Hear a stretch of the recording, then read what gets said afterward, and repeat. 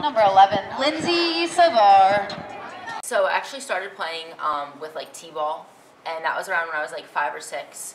Then around 9 or 10, I transitioned to like actual softball. Sometimes I'd have to go from like right from a high school gamer practice to my travel practice, and then the summers it was constantly softball, like from 6 a.m. to 5 p.m. Saturdays and Sundays, like in the hot sun. Like softball was life for a few years. Originally, like I think my parents just signed me up. I played basketball, like I said, softball, and I also did martial arts. And I think I was kind of like a shy person. Like I still am, pretty reserved. And I think they kind of did that just to be involved in like a team sport. You know, it's not an individual sport, obviously. So being able to like look over and turn your head and be like, you know what, I'm not even doing this for me anymore. I'm doing this for my teammate, my friends. Going my senior year of high school, I was like, you know what, I'm not ready to give softball up. And I'm definitely, as a senior in college, I'm still not ready to give it up. But that kind of really made me continue.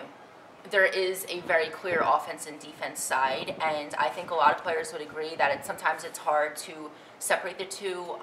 Sometimes you're going to have a great offensive game, not a great defensive game, and vice versa. And it's about being able to come together and as a team, and really, if somebody's, you know, lacking a little bit on offense, well, then pick them up on defense. Maybe they're doing their job and then some on defense. So there's just a lot of chances to help the team. I think that's awesome.